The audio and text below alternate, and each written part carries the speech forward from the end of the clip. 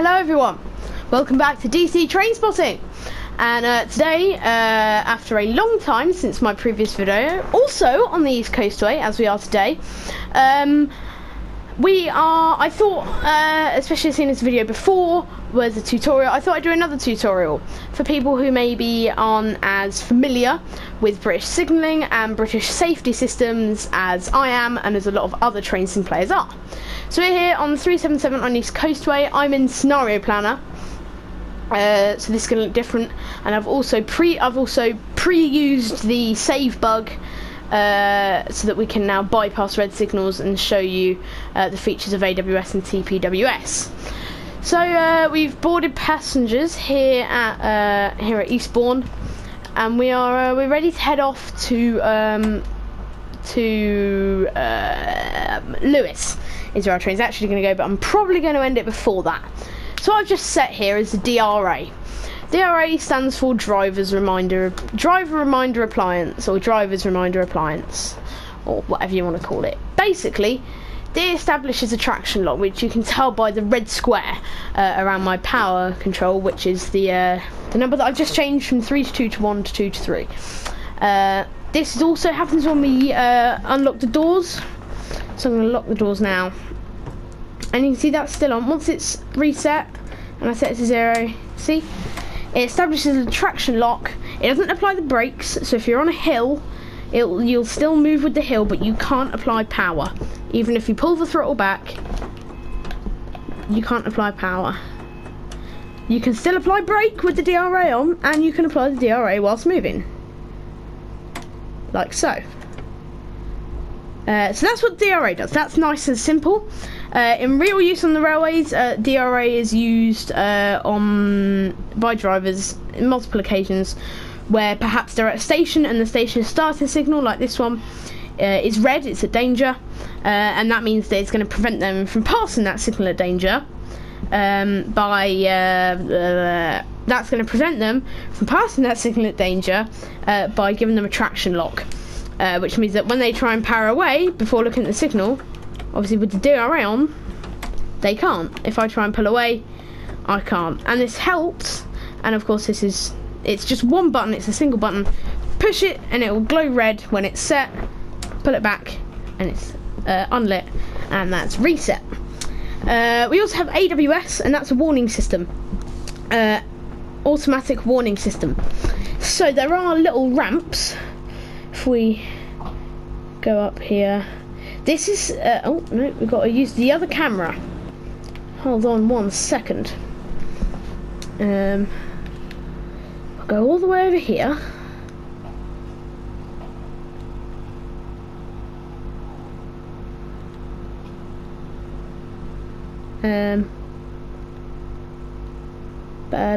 If you look, this little grill, this is TPWS. And I'll explain and show off TPWS in a minute. TPWS is it's considered as one of the most complicated, when in reality it's actually quite simple.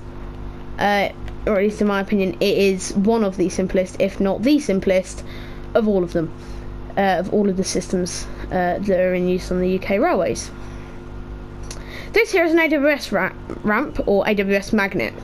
We can tell this because it's yellow and it has one sloped end and one blocky end, or flat end. One end, the slopey end, is a big magnet, and that magnet responds to a magnet on the train, and if that magnet is on, the magnet on the train will activate, which will cause an alarm in the cab, which will either notify you of a signal at danger, or so red, or caution, which is yellow, with a blah warning signal in the cab, or a green signal, which will let you the bing. However, this is used so that if there's a red signal or a yellow signal, if the driver doesn't respond, if the driver is incapacitated, let's say he's passed out, because nowadays we don't have stuff like dead man's handles like we used to, or dead man pedals, where basically you would have to apply pressure to a handle to move the train. Because we don't have them anymore, we use stuff like AWS as a warning system.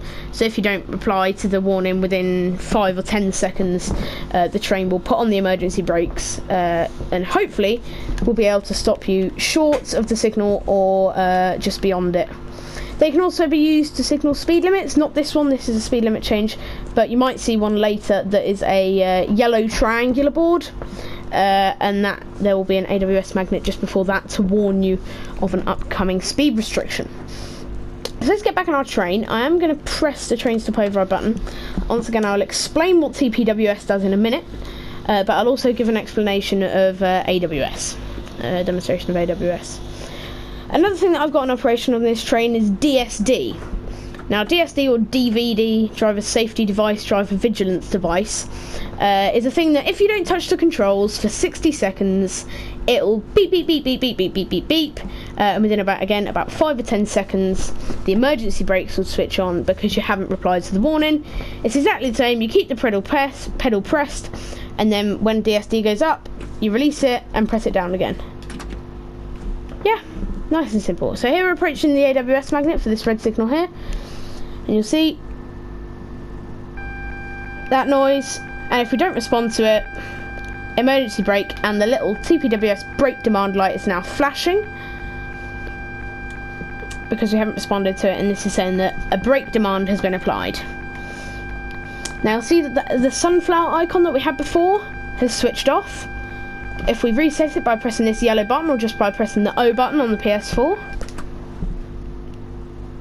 it switches off, and if there's a yellow signal, it will display this, what's called a sunflower, and if it's a clear signal, it won't display that.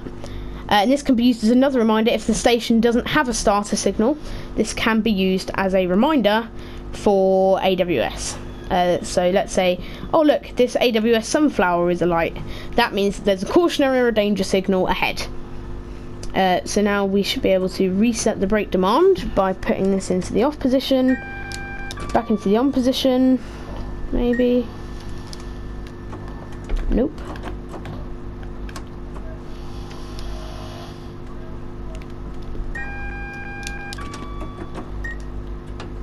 There we go. Now we can get moving again. Now, I'm going to show you how TPWS works now. I'm just going to press train stop override as we go past this signal.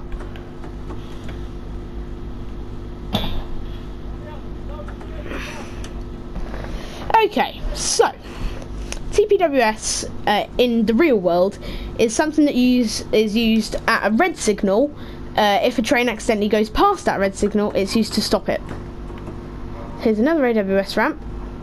Now, in faster speed areas, there are what are called TPWS overspeed ramps, and those overspeed ramps are used so that if the train goes past the red signal, the train will get an emergency brake application and it will stop. Here, I actually don't know if there is TPWS. There might not be.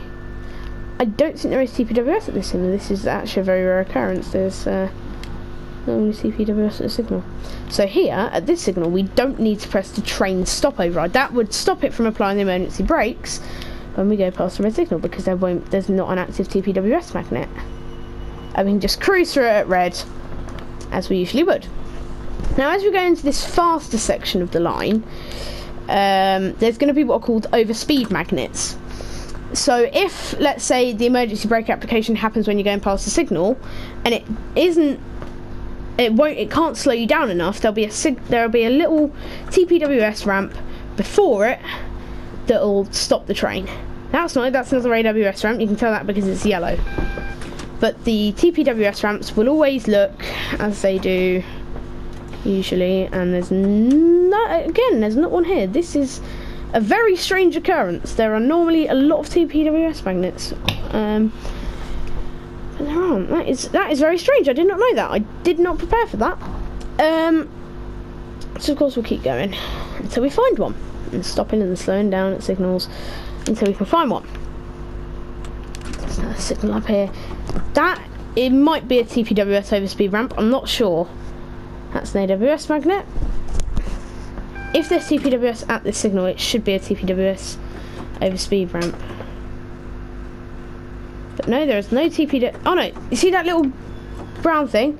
That's now gonna, if we go 0, oh, we've now been stopped. There's no AWS alarm. However, break demand.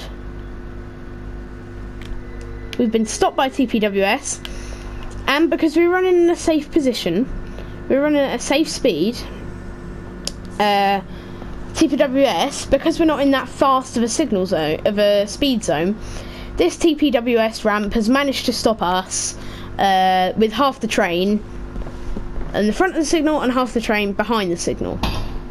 So that's quite good, and that's what TPWS is. So TPWS is literally just used to kind of hold the emergency brake, like to emergency brake you. Let's say you don't respond to AWS, or you do respond to AWS, or if you're starting off from a station and you forget that the signal is red. As soon as you go past that signal, you get TPWS brake demand. Okay, and as we release our brakes, we're moving along to Hamden Park, where the signals are green, and we'll show you what AWS looks like in its fully functioning non-danger signal state. Here we are. Okay, right. As we pull up to Hamden Park Station, we've finished with all the danger signals now. Coming to the station, nice and easy. There should be an AWS ramp somewhere down here. See the TPWS ramp for the signal going the other way? Here's our AWS ramp, and bing, because that signal is green and the AWS Sunflower has now switched off. So I hope that was a nice brief lesson introduction tutorial on British signalling and British safety systems, AWS TPWS. As I said before, it is a quite simple system. DRA is not really a safety system, it's just a device used to stop it. AWS is literally just this one button and this one light. TPWS is just these 3 buttons, and DSD is just the pedal, really. So it is quite easy. It's a lot easier than a lot of the German and French safety systems, and even a lot of the American safety systems, actually. It's extremely simple. It's not difficult because it doesn't need to be difficult. As long as you use your common sense, it's a very simple thing. And as you can see in the top right corner, I'm not using the signal or speed limit displays, because I can use AWS and I know if it beeps, either I'm going to have to slow down, or there's going to be like a red signal or a yellow signal in front of me, so I don't really need that anymore. And of course, it's quite fun to have TPWS working, even though it won't really be used, because obviously the game usually ends without the red signal. If you are wondering how I've been able to pass red signals in the game, there is a save glitch. If you go past a red signal and then back from a red signal to as soon as you pass red signal, it says service failure or scenario failure or timetable failure, you then straight away pause the game, hit the triangle or whatever button it is appropriate to you to hit save, and then exit and go back in, resume a save journey or a save game, and then you can go past red signals to all your desires, and it enables you to obviously couple to a lot of trains as well. So obviously now if I go backwards, I don't know whether TPWS will trigger. No, it won't. But I do hope that was actually it might trigger if we go backwards. But anyway, I hope that was a good lesson, and I hope that you learned something from this in the ways of AWS and TPWS. Obviously, my upload schedule is extremely flawed at the moment. I do need to think up something. But thank you for watching me today on my YouTube channel. I hope you come again soon. Thank you very much. See you all next time.